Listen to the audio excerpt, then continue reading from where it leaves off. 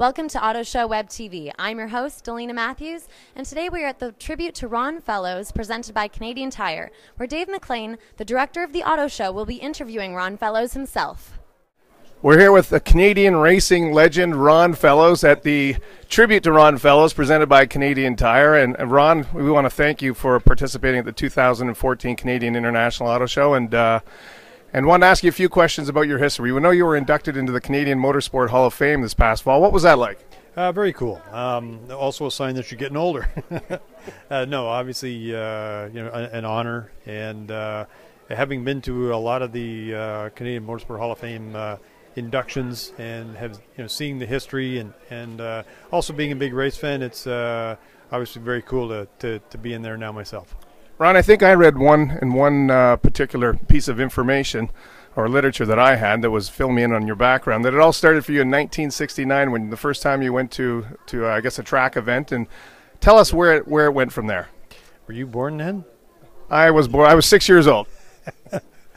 I was actually 10 or 11. Yeah, that was where I was bitten by the racing bug. My uncle took my brother Rob and I to the Canadian Grand Prix at Mosport and watched the Formula One cars, and we were there, got there at dark 30 and sat up in the top of the grandstands in the front straight and to see the Formula One cars come out for the warm-up on the Sunday morning way back then. It was a bit of an epiphany. That's what I wanted to do. I wanted to be on the other side of the fence and spent the next 40 or whatever odd years, 50 years, still doing that, yeah. Now, with some race car drivers, they seem to specialize, whether it's Formula One or Indy, but your skill set, you've been able to transcend the different, call it motorsport sectors or motorsport race categories. What do you attribute that to, and how difficult was it to do that?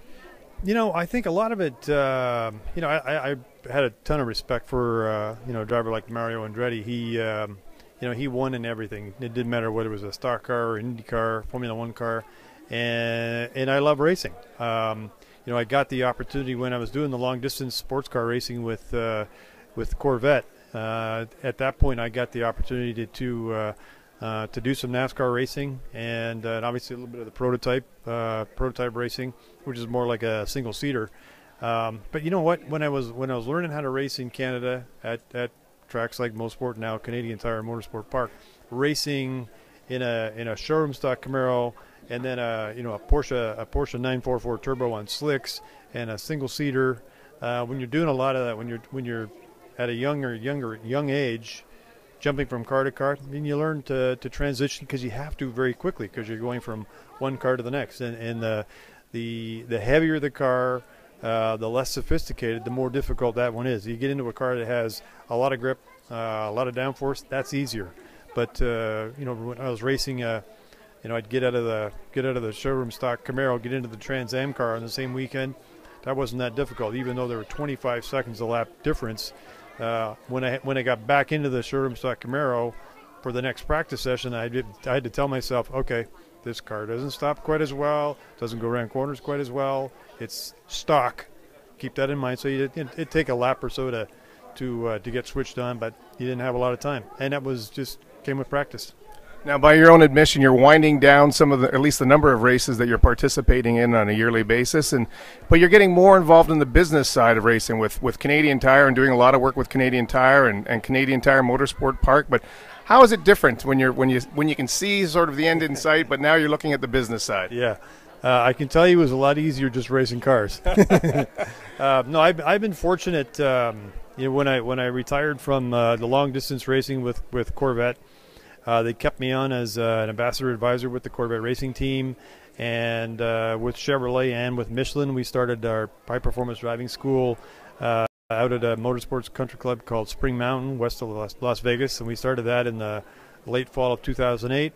And then with my partner Carlo Fidani, we bought Mosport in June 2011, and then February of 2012, Canadian Tire came on as our as a major partner with us and took the naming rights, and it's been fantastic. And having, when you look at what we've been able to do with the track and the upgrades, and we couldn't do it without Canadian Tire's help.